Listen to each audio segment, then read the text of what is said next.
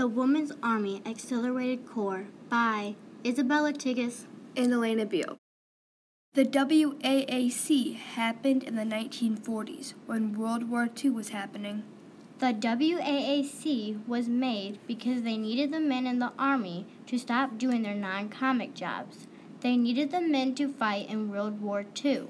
So the women came in and did the men's non-comic jobs. Sometimes the woman would come and help back up the men in battles. Over 150,000 women joined the WAAC in World War II. Only 40 of those women were African American. The Women's Army Accelerated Corps is an inspirational event, and it is a triumph in history. It is a triumph because now all women have the right to be in the military. But many women did die getting this right, and families went through tragic losses. One of the battles that the women helped fight in was fought overseas all across Europe, and the Soviet Union invaded Poland and took over most of the Eastern Europe. Another battle that they helped fight in was in Japan, and the battle was called the Battle of Okinawa. And it was one of the most bloodiest battles in history, and it happened on April 1st, 1945. Even though they did not fight on the front lines at these places, they did do numerous other jobs to help out. For example, weather observers and forecasters would check the weather and warn the WAAC women if bad weather was coming. Sonographers would write documents or other important papers. Radio operators would work the radios and send out information with them. Repair women would fix things like vehicles when they broke. Sheet metal workers would work on the metal. Parachute riggers would clean and inspect the men's parachute to make sure it was safe to use. The link train instructors would set up a flight simulation for the men. Bomb site maintenance would help out with anything that involved bombs. Aerial photograph analysts would take pictures and look at pictures. The mechanics would also fix things such as vehicles like the repair woman, and control tower operators were lookouts. The women did this training and more at Fort Des Moines, Iowa. Fort Des Moines, Iowa was the first training center of the Women's Army Accelerated Corps, but it was not easy at all to find a training center. They spent weeks trying to find the perfect or ideal training center for the WAAC. They had 4 weeks of training. On their training days, they would do drills, physical training, map reading, and sanitation. 35,000 women wanted to do the volunteer work, or what the men called it, soft jobs. The volunteer work they could have done was drivers, cooks, clerks, organization companies, and typists. There were requirements that the woman needed to meet in order to be in the WAAC.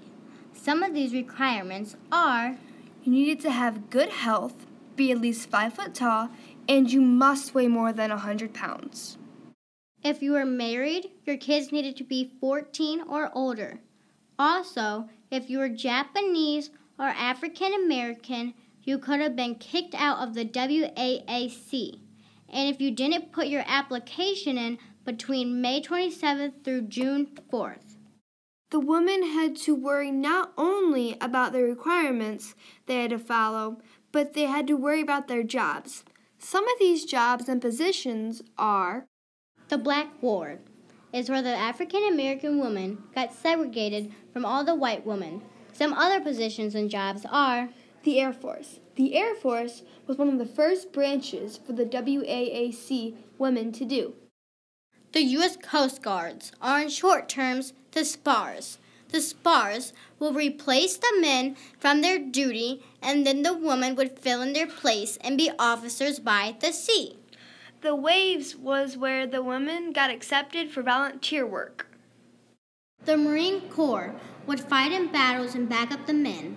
The Aircraft Warning Service and the Army Ground Force would watch to see if enemy planes were coming. The Army Medical Department are nurses, and they kept everyone healthy. The Signal Corps would help communicate.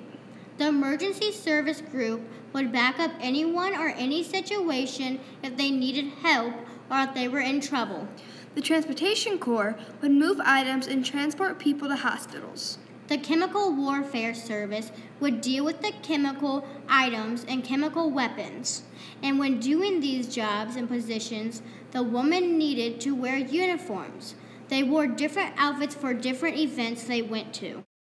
When they got pictures taken, they wore dress shoes, army green mid-length pleated skirts with an army green blazer, a shirt and tie underneath, and a hat. And for work, they would wear an army green jumpsuit, a hat, combat boots, and a shirt and tie underneath.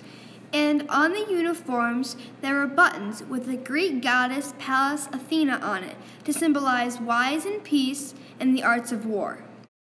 The WAAC had outstanding fighters and directors to manage the women. One of the women who helped was Edith Nurse Rogers. Edith was from Massachusetts, and she was a congresswoman. Miss Rogers met with General George C. Marshall and told him that she intended to introduce a bill to establish a women's army separate from the existing Army Nurse Corps. Another woman who helped establish the WAAC was a Vita called Poppy. She was born in Texas. When she was a child, she always helped with work that had to be done, and she loved to command and be a leader. She and her family was always helping the poor and neighbors.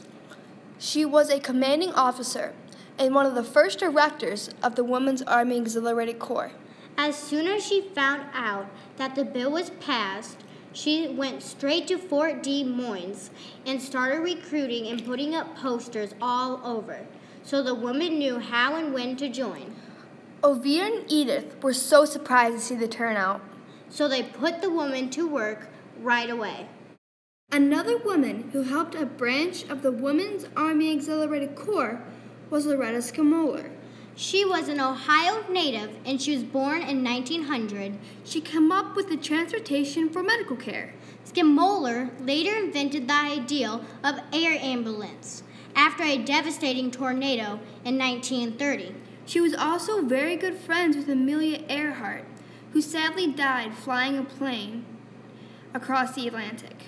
Earhart was president of the 99 Group, or the International Organization of Women Pilots.